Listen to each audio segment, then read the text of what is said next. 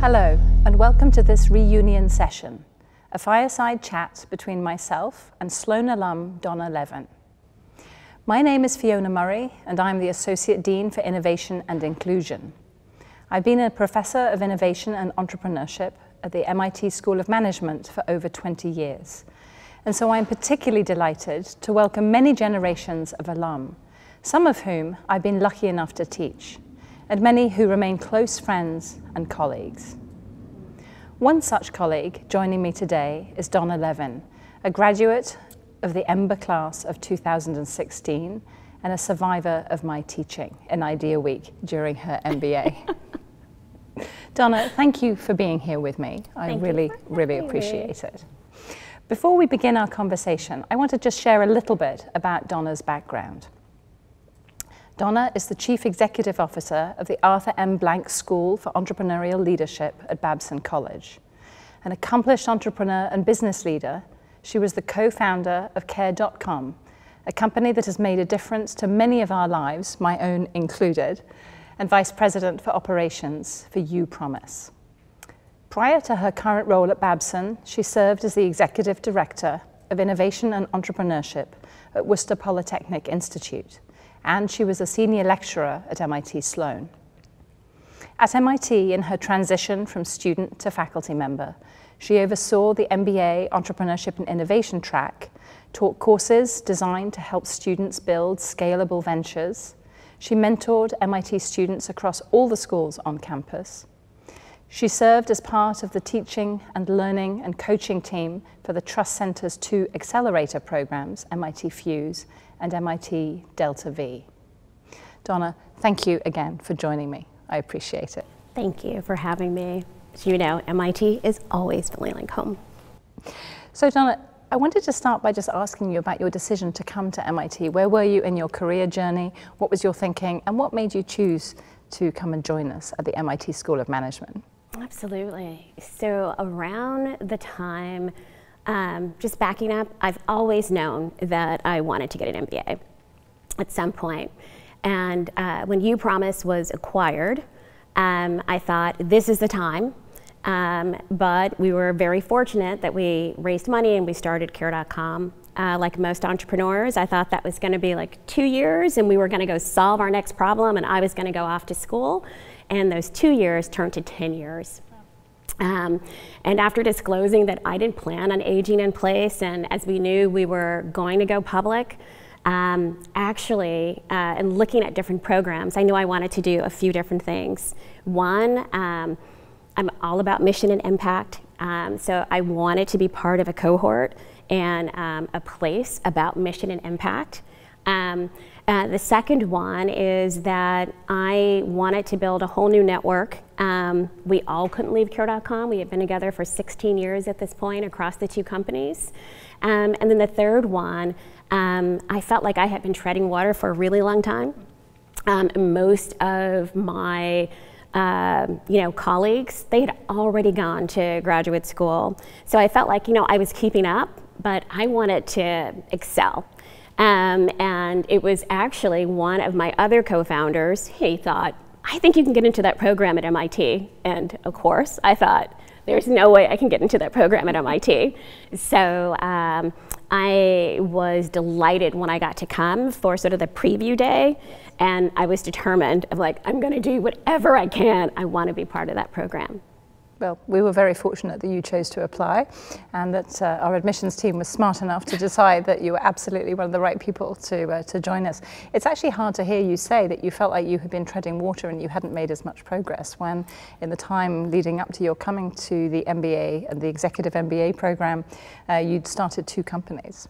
I think that's probably, I think people are starting to talk about that more. On entrepreneurs, you are forced, you're supposed to always be in sales mode. And so you're always on and you're talking about your mission and you're trying to inspire your team. Every boardroom you walk into, you have to prove that you still deserve the right to be part of your company. Most of my background is with venture-backed companies. But but there's always another milestone. You know, I've shared this, it always feels like failure until someone else says it's success. There's an endless list of milestones that you have to achieve and keep achieving and keep achieving. And so over time, yes, it does feel like, you know, you always need to learn more. You always need to be evolving. It's also interesting because a lot of these milestones are set by other people, so they're externally set. I think what's very nice about deciding to take some time off and come into a program like the EMBA program is in some ways you get to set your own milestones and think about what that learning journey is that you want for yourself. That's a yes. And to my EMBA alums, that's a definite no. Because of all the reading that the faculty exactly. The reading, the pace, definitely I loved, the diagram about sort of the stress curve, of how, like the time of, like we've mapped out over time and this is what your stress level looks like. And it was just like, okay, we could do that. And then there was one sort of the bullseye of, like, here's your comfort zone, here's sort of where you start to stress and here's like where you should be. And getting comfortable with that discomfort. And so yes, we were all in, but my learning group, we will tell you, being part of that 1159 submission club, it was like, okay, yes, there was some control in other areas of, we learned, how to deliver, and sometimes that good enough really is good enough to keep moving forward. Sometimes it really is. So before we talk about any more of those challenges, tell us about some of the most fun parts of your executive MBA time at MIT. Oh my gosh, I was thinking about this. And so in full disclosure, obviously I loved all of my time at MIT, so much so that I never wanted to leave. I came away with a whole set of new knowledge when I think about those frameworks that are just timeless that I've learned. Definitely, thank you on getting to that comfort and my confidence once we all got really comfortable with the discomfort and the stretch to realize that maybe we can do more than we thought we could. And then the network, aside from, having great faculty members, now some I consider colleagues and friends. Also, my cohort and classmates have continued to be so active in my life. So all of that, some of them are my absolute best friends, and I am so incredibly grateful and thankful for, and I didn't know going into it. We serve on boards together, they serve as advisors, that they're so integrated into my life. Some of my most memorable moments and things that I absolutely loved, it started early. I loved Walmart Week. I still go back and think about Walmart Week and learning to take a look at anything from all different angles in all of these different perspectives. So just to step back, right, this is when we present the Walmart case. Yes. And so we take a company and then we start to look at it from the strategic point of view. How might the investors feel? What about other stakeholders, social responsibility? So you're really trying to take a sort of 360 with an organization in the middle. No, yeah, I found it fascinating and love that experience. I was smiling when you mentioned Idea Lab. Don't take this away if our Idea Lab team is listening or watching. Our team, we were one of those teams that we learned a lot. There was a lot of emotion during that experience and a lot of great memorable moments that we still crack up about today. But I took away going into that week as like, okay, I'm an entrepreneur, like this is it. I'm so excited to realize that, oh my goodness, some of the things that you took for granted, like those are hardcore things that you need to pull back, reinforcing that the idea doesn't really matter. It really is about the team and the team's ability to execute. So that was fantastic.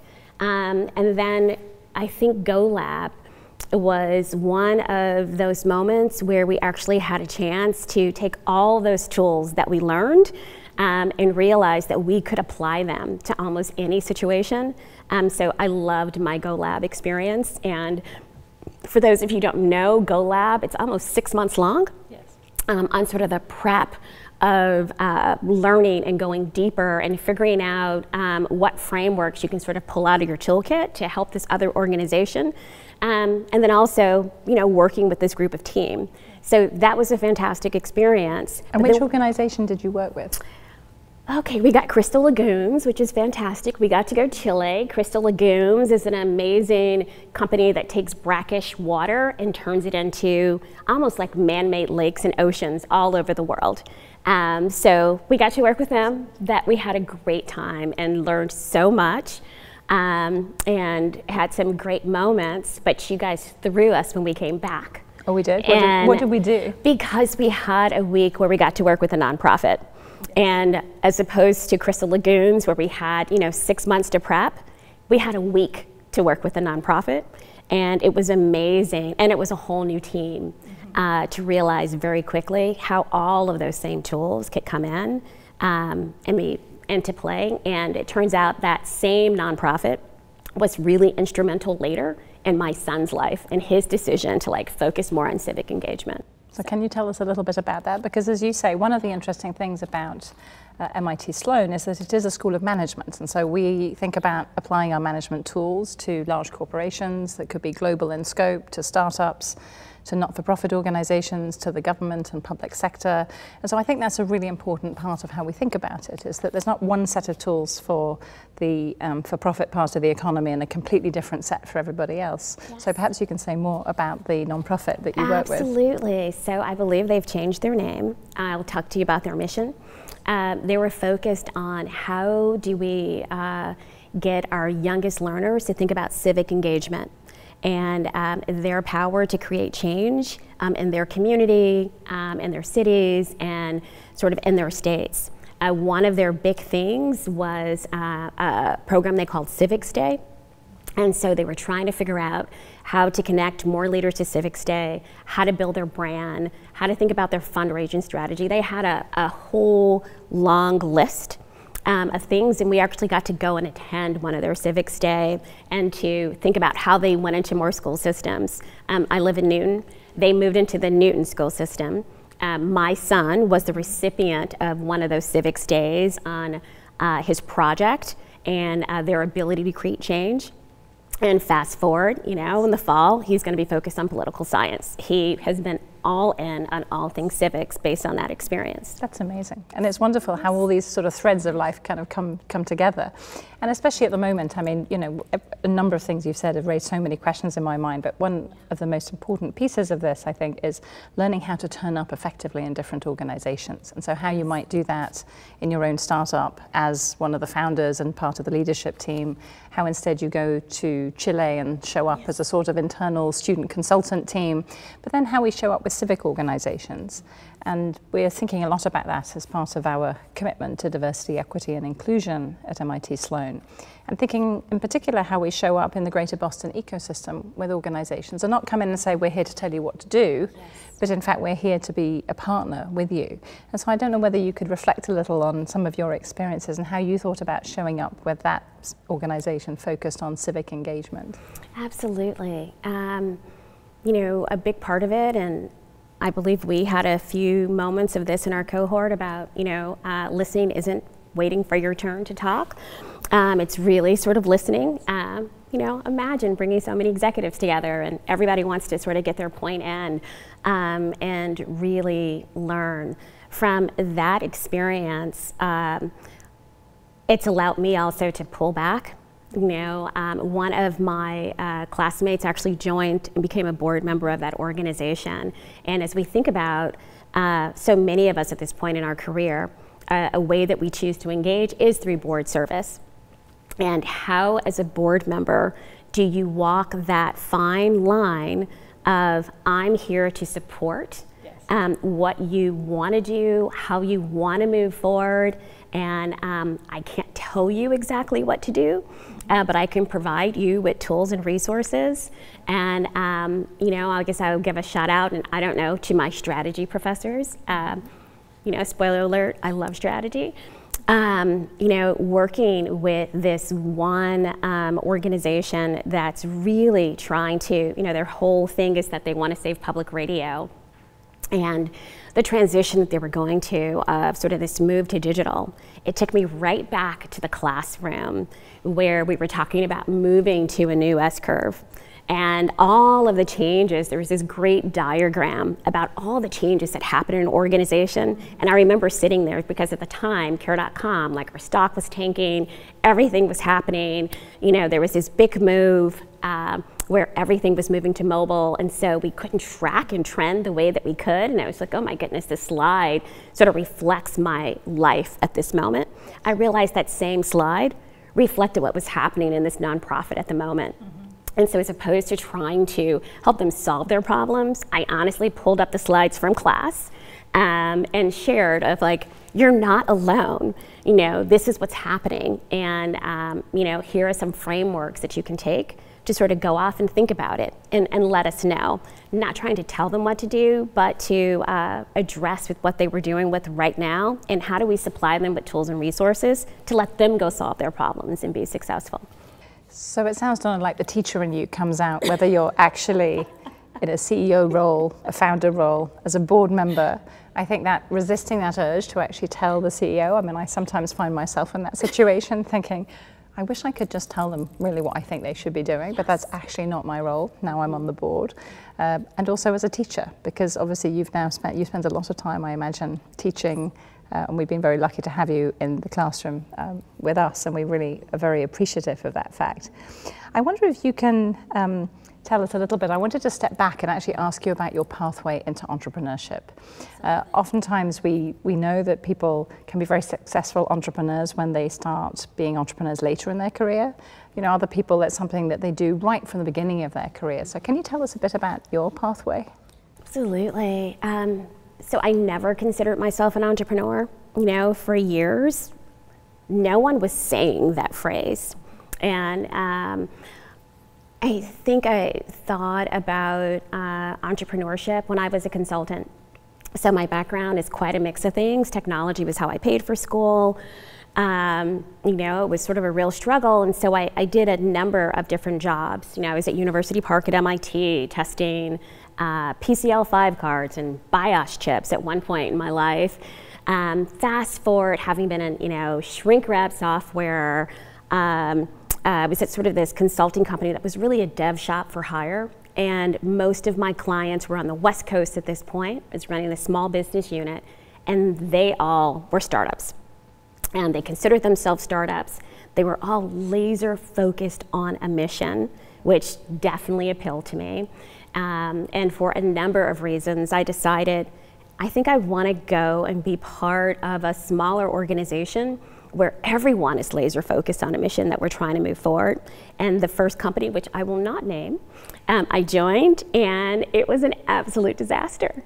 Even, you know, it seemed like during the interview process, everyone was laser focused on a mission. There was a lot of dysfunction, a lack of communication.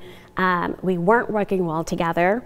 You know what they say, sort of opportunity from crisis. It was a great opportunity for me because I kept getting promoted, not because I was the best qualified, just because I was willing to talk to everyone and to try and create consensus. And we went from this path of, hey, Goldman Sachs is gonna, you know, lead us as we go public, to we're shutting the doors.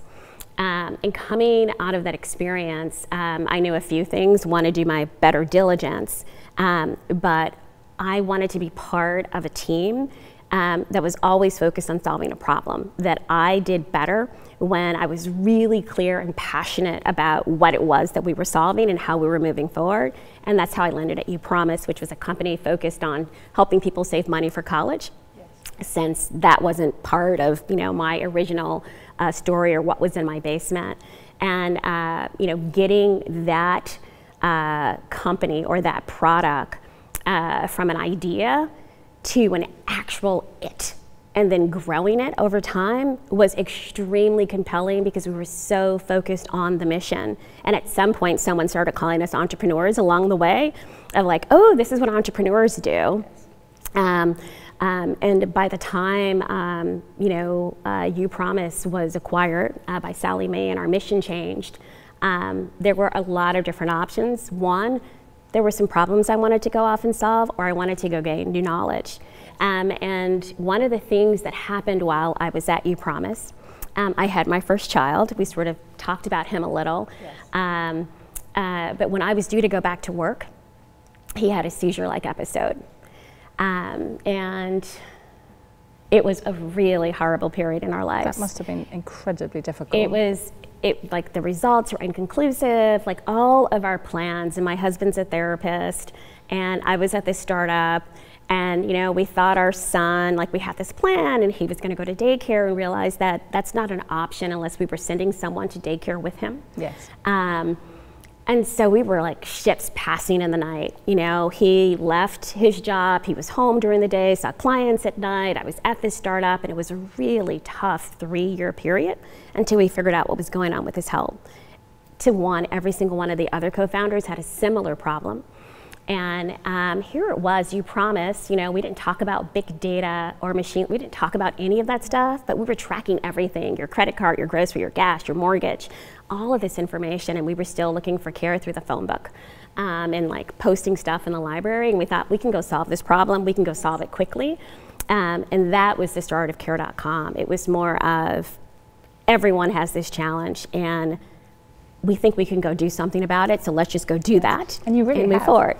I've just been using them only this last few months. So yeah. It's a durable solution, but what a difficult time to start a company. But as you say, there's probably no best time, but that sounds incredibly challenging. You've mentioned your son, and I hope that he is fine. My son is doing great, and now I had a care.com baby too. She's doing fantastic too. Wonderful. Yeah. Thank you. It's nice that we can actually sort of talk about life and the life that happens in the midst of careers and in the midst of trying to do very stressful things and take leadership roles, and know that you have to go out there and sort of be in leadership roles, and sometimes sort of really believe that you know what you're doing when sometimes you're not totally sure. Exactly. And then come home and actually have to do the same thing sometimes, and perhaps admit that you don't always know. We were just discussing what life looks like in the background of a Zoom. Yes. And the signs that I think you mentioned your children like to put up. Oh my gosh, yes. If they want something from you during Zoom. Yes, it's more of, there's a system of text messages of either I'm teaching right now, so you can't come in, or, I have a board meeting, or I'm doing an interview, you can't come in right now. And it's still the somehow disconnect of, but you're still mom. And you're still present. And you're home. Like you're mom, you're home, and I have a question or a need, and so I won't interrupt you, but maybe I could hold up a sign and you might see it and somehow like tell me what to do while you're doing this other thing.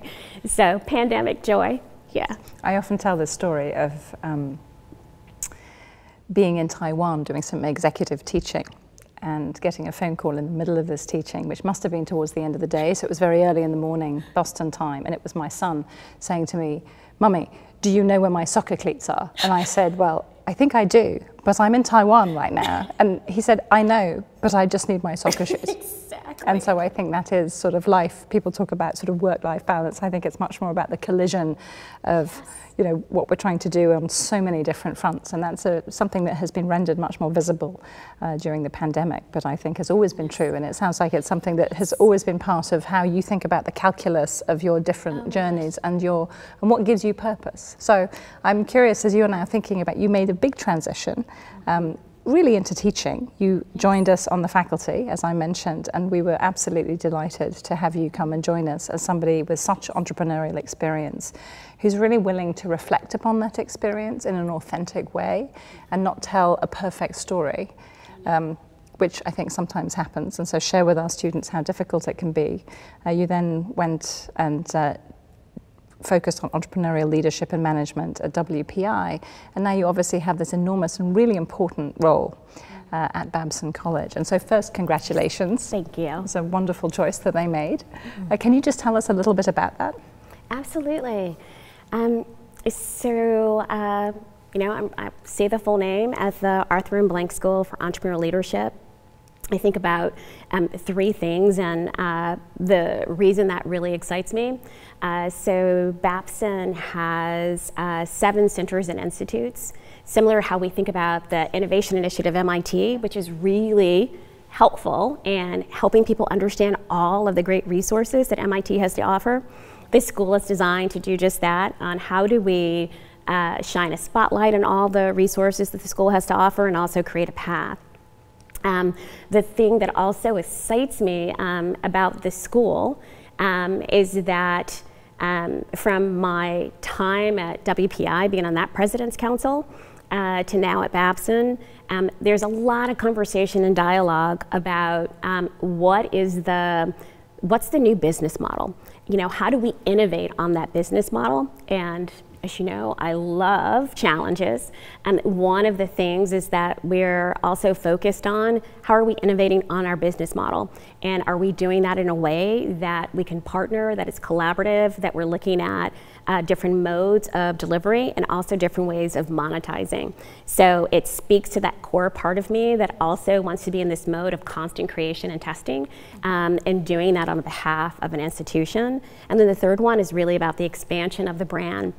You know, we talked about this notion of being considered an entrepreneur. Yes. But there was something that from that very first time of mentoring at MIT to the first demo day, you know, my mother was there and she said, Donna, honestly, you look more excited and proud right now than you did when your company went public. So your mother was in the audience? Oh my gosh, yes. And watching you while you were actually watching the students that you I was helping the students get on stage and helping them prep, and it was this moment of clarity of I've been so focused on a time of how can I go off and solve a problem with a team to now how can I support so many teams going off to solve big, you know, interesting, challenging problems that needed to be solved either in the world or just in their community.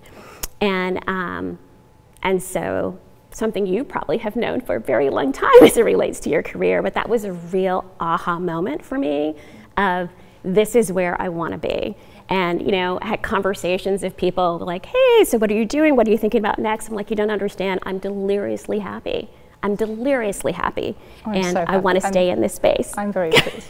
There is something about watching your students having success and sort of stepping up, stepping out on the stage, presenting the ideas, because you know what they've been working on in the background. You know that they've almost taped themselves together just to get to that moment. And then to watch them over time, as I've especially had the opportunity to do, is really extraordinary.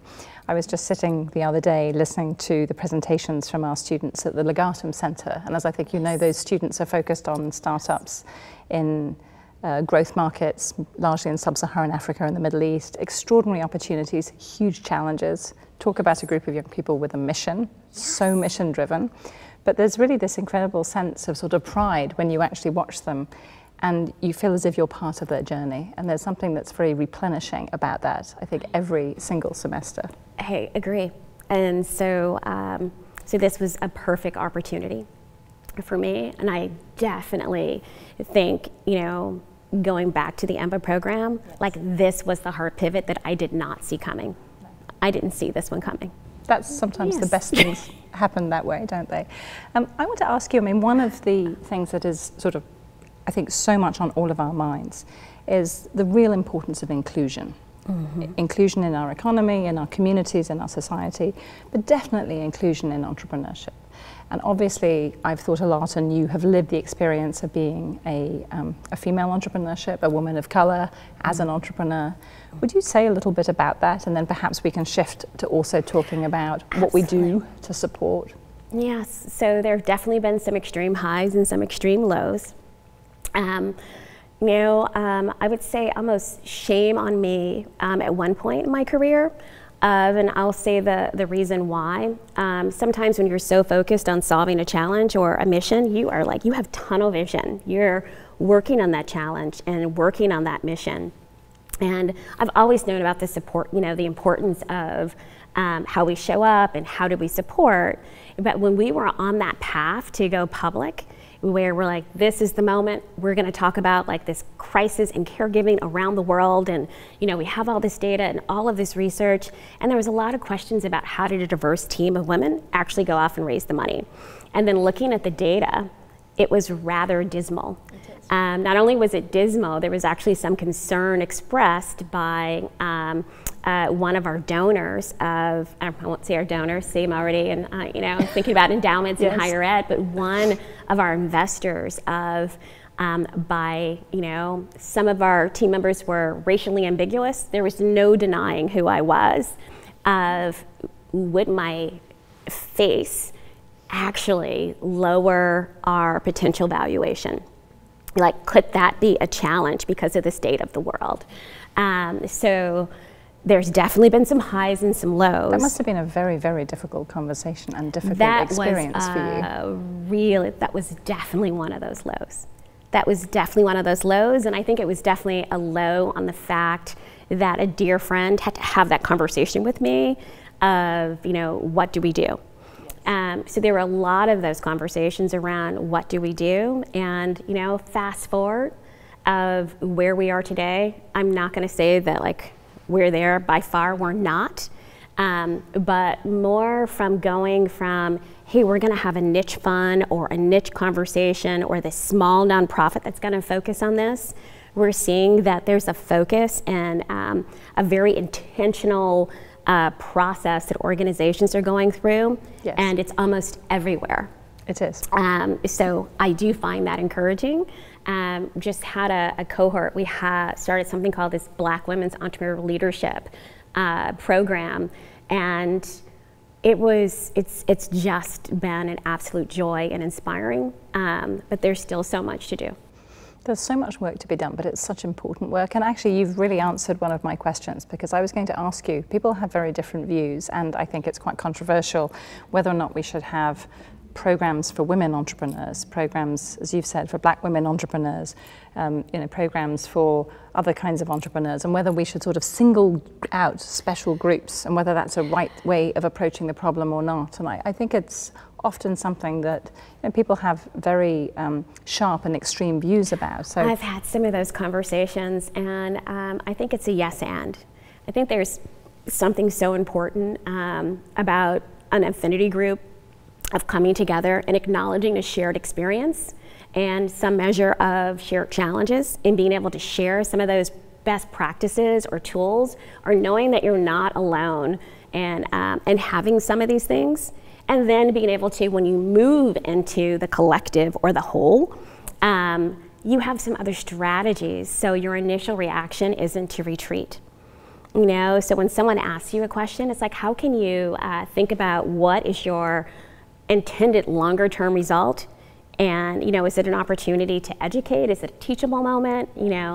To sort of guide those reactions. And I do think the power in affinity groups, and my own thoughts have changed over time as it relates to this, and sort of going back and forth. One of the things that I was looking into while I was at MIT, I was like, do we need an accelerator program that's just focused on people of color? Yes. Because they're not getting into those programs. Do we need funds that are just focused on people of color? And, going out and talking to people and not telling them what you wanted to do. So many of those folks are like, I just want to be known as a great leader. I just want to be a great entrepreneur. So I think it's a definite yes and an and. I think the and both, the yes and, is incredibly important. So I actually agree with you. I remember sitting through some discussions that can sometimes be profoundly depressing, actually, about how we think about women as entrepreneurs, some of the statistics. I mean, I'm often the creator of some of those statistics. I do the studies. I do the studies that have quite depressing results sometimes. And I find that quite difficult, because you have to sort of put the data and the facts on the table, but we then have to have those in order to be able to move forward with a serious set of conversations about what we do. I think sometimes being in a room together can really help us. I agree. And then the question is then, as you say, how do we move into the collective? And also, how do we educate everybody to appreciate that there are these challenges, and we need to kind of bring some shared experiences. But I'm very much with you in the and both, but it does take some time to really think through the logic of that. And not everybody's going to want to be in those affinity groups, and I think we have to say that that's okay. I agree. It is absolutely okay. Depending on what's going on in the organization, and the tone at the top of the organization, being in one of those affinity groups may not be a comfortable place. And so maybe you have to do that outside the organization. Yes, I've certainly been very proud actually to take on, as well as being Associate Dean for Innovation. As I think you know, I now am Associate Dean for Innovation and Inclusion. And for me, those seem like such a natural pairing, because obviously to be innovative, to follow this mission and purpose, you actually need to have a diverse and inclusive team where people with different skills and backgrounds and representation can kind of bring their ideas to bear. And so that for me has been a very nice convergence of different parts of my identity. And so I think it's really something that's quite important to how we're beginning to think about how we educate and how we teach, what we want our classrooms to feel like, who we want in the room, and who stands in front of the room. I think it can't be underestimated, the importance of being a role model. And so, I mean, you've talked about mentoring and being a role model. People will always ask you, you know, what are the sort of tips that you want to give people? What's the sort of advice that you give to entrepreneurs starting out? What are some of those things that you particularly want to share with people? Absolutely. So I will answer that question, but first, I love that innovation and inclusion is combined at MIT. And love that you're on this role, and I've been following on some of the things that you've been doing on campus. So really exciting. So pulling back on thinking about ways of supporting entrepreneurs, or some of those tips. One, I try to do it in such a way that's authentic. I have found one of the most impactful things that I can do is to bring entrepreneurs together who are going through sort of a similar stage and state. You know, one of the things that used to happen in the summertime with my family would travel a little longer than I could. I took it as an opportunity to bring together either a diverse group of entrepreneurs that I have been supporting, a diverse group of women that I have been supporting, so they could be in conversation together. Again, I think there's power in knowing that, hey, oh, you're having that same experience, or oh, you went to that accelerator too, and oh, did you have this experience, or here's how I did it, or here's who I'm trying to raise against, or, you know. So I thought that was really powerful. But there's been a few things of, I think is most important is meeting people where they're at, as opposed to where I want them to be. And that has taken me some time, particularly on some of the founders who come out of great places like MIT, or, you know, we're surrounded by great schools in New England, and where they've gone through one accelerator, and maybe now they've gone through a second accelerator, and they have some traction, and they come and say, I want to do a third one. And inside, I'm thinking, why would you do a third accelerator? You know, with sort of your progress and where you are. But I have to meet them where they're at and sort of their thought process. Same thing on, I think the great thing about having access to advisors in our ecosystem is that you get access to brilliant people, sometimes who give you conflicting ideas. And as the entrepreneur, we encourage them always to know your own north, that you can take all this information, but ultimately you have to decide. And one of those places where I've learned that I have to meet people where they're at, sometimes that advice can lead them to doubt themselves, where they are, and to do, you know, a pivot off of a path for a while. So one of those places that I think is super important is recognizing that it's someone else's entrepreneurial journey. And where are those places that you can support them? Because if I pull back early stage, everyone has the same challenge of figuring out what's the problem you're truly solving and who are you solving it for. And it's really more about how do we support them as they navigate that. Mm-hmm. So Donna, throughout our conversation, you've mentioned a few times, you know, people having self-doubt as an entrepreneur, not always having the confidence. I think that's actually something that we know that women tend to suffer from more significantly than our male colleagues sometimes. All the data show that to be true. So that's not just a personal or lived experience on my part, although I think it's also true. How do you cope with that? So how do you, and how do you talk to your daughter, for example, about that? Absolutely. So, you know, that's hysterical. I just gave my daughter a shirt this morning. This is actually, I can. To remind her. So I am definitely, you know, that mother that, like, I guess it's not even a subliminal message of sending her all of sort of, you know, these messages that you'll see in her room and all around. And one of the ways, if I start with my daughter, I work really hard to make sure that she's also surrounded by amazing people, particularly women who were doing great things. I was invited to do like a 24 hours or 48 hours women's starting weekend for Techstars. And I thought, oh, okay, can I bring like 10 little girls with me? You know, can they come yes, I like that idea. And like meet these? And they had a fantastic time. They sort of opened their eyes to sort of this new set of possibilities that they can do and sort of surround them by this community and cohort. And then, yes, she can go to her coding camp, you know, which tends to be mostly male. For other things on supporting women or dealing sort of with that own self-doubt, there are a few different things that I do. So one, I am always so focused on the next milestone. This is something I know about myself that I don't take a lot of time to celebrate or even to remember the past accomplishment. So now I've started writing it down.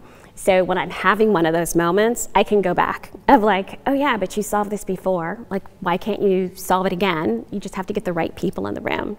And that seems to me to be one of those sorts of ideas about self-confidence, because this is not just something that women suffer from. I mean, everybody around us, we all have moments of self-doubt. And so I think thinking about that as a way of remembering. And life is moving at this extraordinary pace. And as you say, particularly as an entrepreneur, I think entrepreneurs have this extraordinary need and skill in having to project quite far out into the future. Imagine a future in which I've solved this problem. This is what it's going to look like. You've got to paint that picture. But then you have to decide what you're going to do tomorrow and the next day and the next day, which I think makes it really difficult to look back and to say, oh, I accomplished something. Exactly. It's like, wait, no. You can, you know, you can do this too. How do you pull back?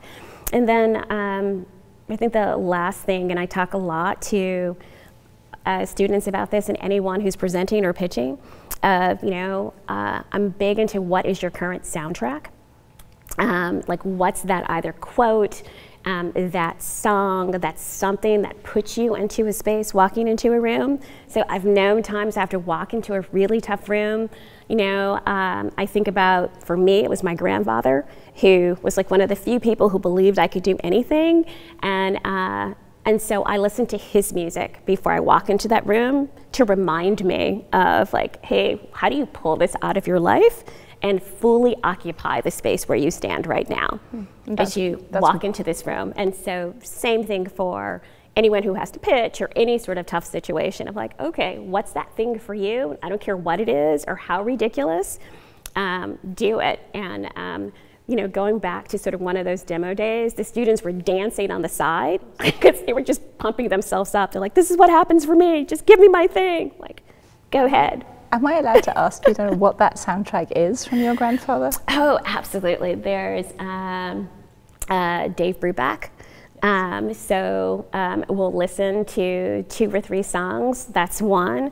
If I have to do media, that song, Let Me Clear My Throat, still cracks me up to this day. You know, I was doing that with one of our PR people. It's like, let's just take a moment. Okay, all right. I'm in the zone. Let's go do this now. I like that. But it's what is it that does it for you? And, you know, it can change over time.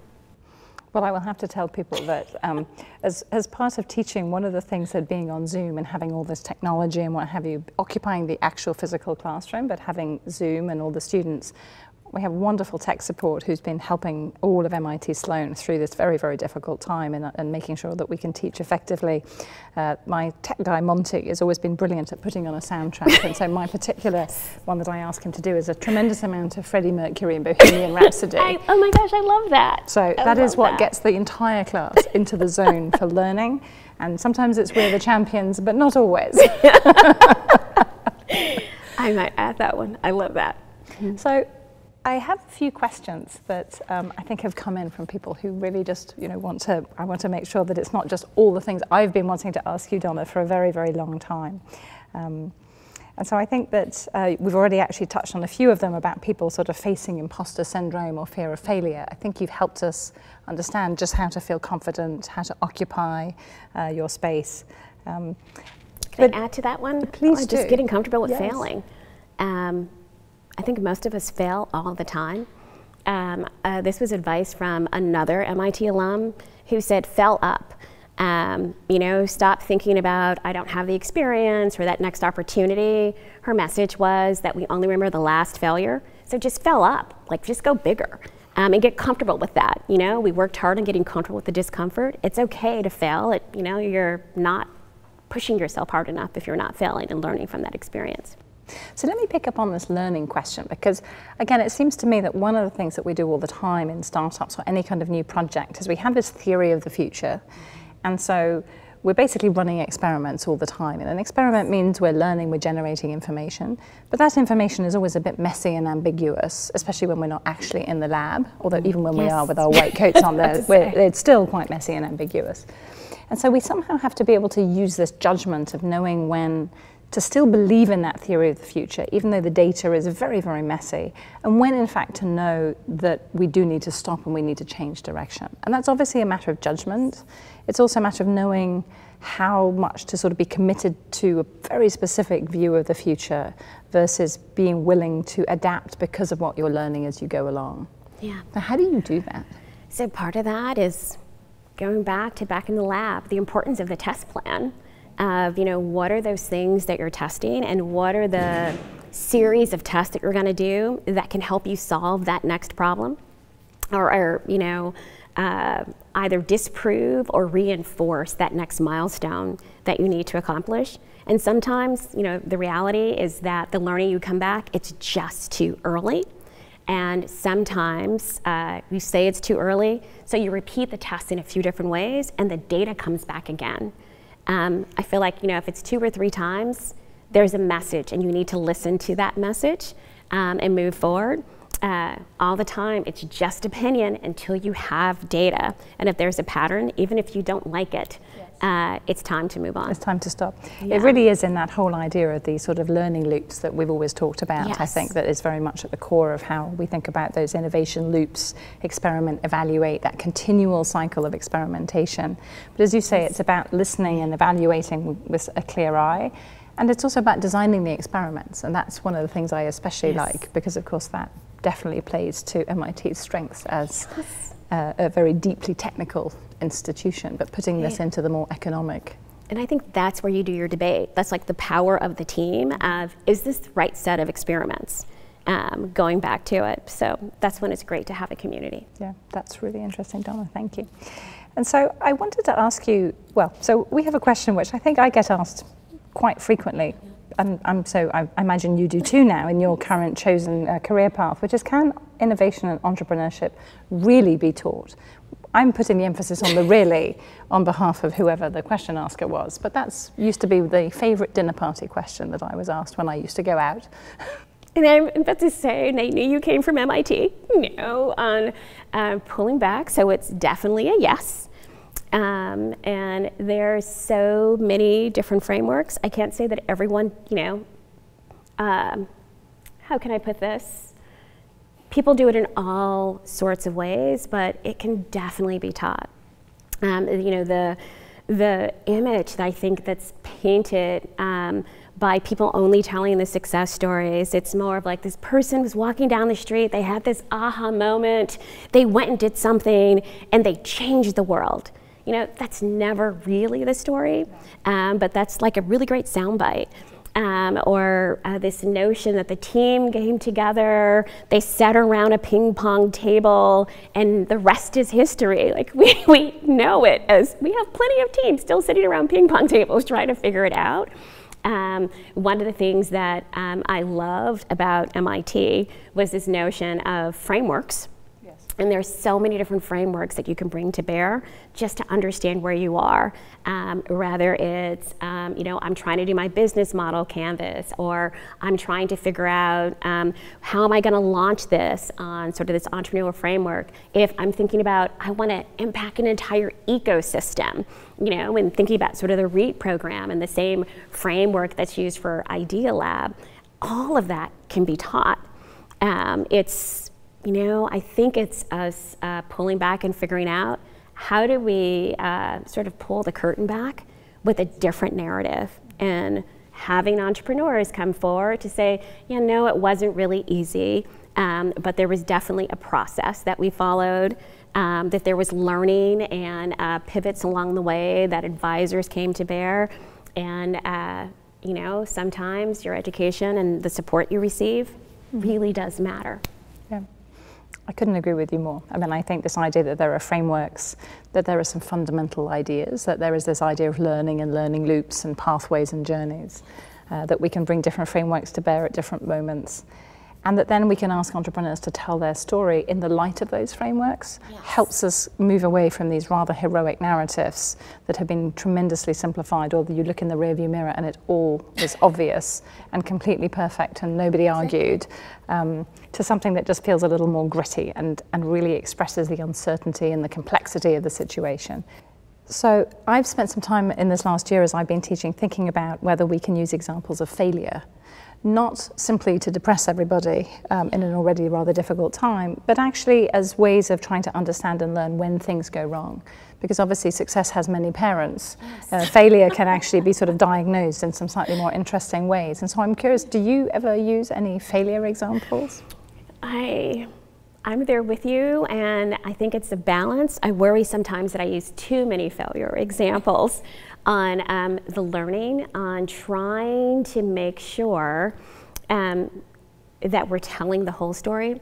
You know, I want people to be inspired. You know, you want to go out and you want to, you know, name your X, your Y, or your Z. I want to inspire you to move forward, but I also want you to move forward with eyes wide open.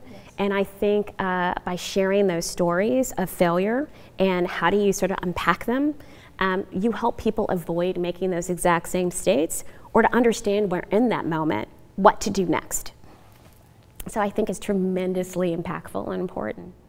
But as you say, we need to have a balance between those things, otherwise we're going to drive everybody out of our classrooms. So Donna, look, I want to thank you so much for coming, for talking to me. I've absolutely enjoyed this conversation, every moment of it. I've learned a lot, and I'm really delighted to have you as a colleague at MIT and in your new leadership role at Babson College. And you know, I'm very much looking forward to having a chance to come and listen and learn from you in your classroom and welcome you back into mine whenever we both have the time to do that. I know all the alumni will be very, very appreciative of you coming and sharing and reminiscing a little bit about your time at MIT Sloan. I'm sure it's brought back many memories for everybody. So Donna, with that, thank you very much. No, thank you. First of all, it is such an honor to be here, and I am so excited to reconnect with my classmates and my faculty and staff members from this cohort. So thank you very much. Thank you.